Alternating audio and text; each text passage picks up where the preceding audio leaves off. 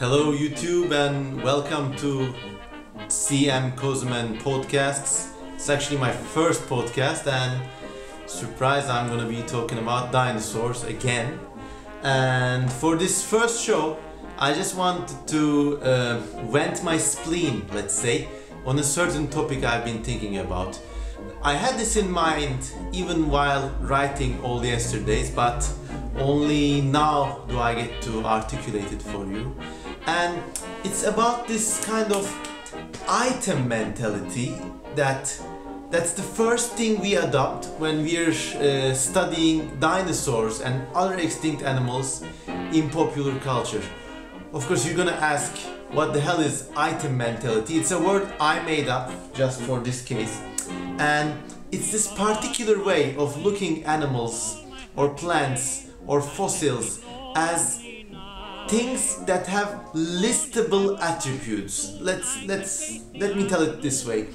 If you're looking at, let's say, a random dinosaur, this one is, what was it called? Pachyrhinosaurus, okay? Any guidebook you will find, it will say it's period, some millions of years ago, diet, herbivore, family. In the older books you even had things like order, infraorder, suborder, blah blah blah. And okay, this is informative. Of course it's informative, but it's also familiar to me from a completely different source. I will show it to you right now. I can't show it to you because it's back there. I'm getting it now. The fuck is the book? Okay, it's back here. I forgot. So, okay, that kind of information listing, just attribute, the item mentality. I'm also familiar to it from Jane's guides to aircraft, ships, tanks and other vehicles made for killing and destroying people or different vehicles. It's the kind of fact listing bullet point mindset that if you know how long it is, how heavy it is, what brand it is, what make it is, what year it lived in, you will have had digested all the information about that thing, be it like an airplane or a dinosaur. Now, I'm not saying that this approach is wrong, but it leaves so much out of our of the way we perceive that animal, that extinct thing. For example, let me just put it this way. Do you relate to living animals in the same way? Do you say it's cat, length, 40 centimeters, diet, meat, family, işte Ayuriade or whatever, Felidae or something? You don't. But why do we keep doing this for dinosaurs? This is on my mind. I mean, let's take a look at this old 90s book. It's you can see it. Can you see it? Dinosaurs, the Encyclopedia of Dinosaurs by authored by a lot of people. This book was really popular in the 90s. It also existed as the dinosaur data book. It was a favorite of mine as a kid. But anyways, now again, in this book we have animals presented in a sort of item mentality as well. Like in any book you will find, you will see animals presented this way.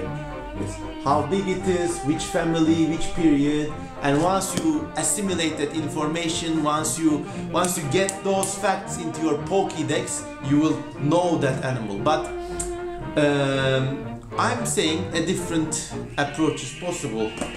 What if alongside these points we also, in popular culture or popular scientific culture, make efforts to think about these animals in their context? This could be what role they occupied in their ecology or where they fit in the story of evolutionary development. For example, instead of saying, oh, it was 6 meters long for, I don't know, some primitive prosauropod, let's say Plesiosaurus, you can also talk about how that dinosaur was discovered, how it has a basal position in the sauropod family tree, or even changes in its way of interpretation, such as, you know, it was thought to be quadrupedal, now we think it's bipedal.